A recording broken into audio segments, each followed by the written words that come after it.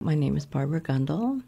I've lived in Portland almost 50 years, and I was part of the first news team at KBOO. I believe it was just once a week that we did the news, but I'm not sure about that.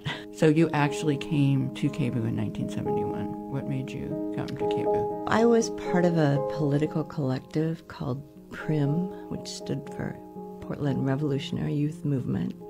We were anywhere between 10 and 15 people living in an old house on Division for dirt cheap. And we mostly were ex-Reed folks, but not entirely.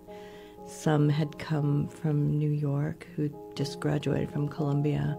And if you recall, between 68 and 71, a lot of turmoil on campuses all over the country, a lot of anti-war protests. The women's movement was kind of getting its start. The gay movement was getting its start.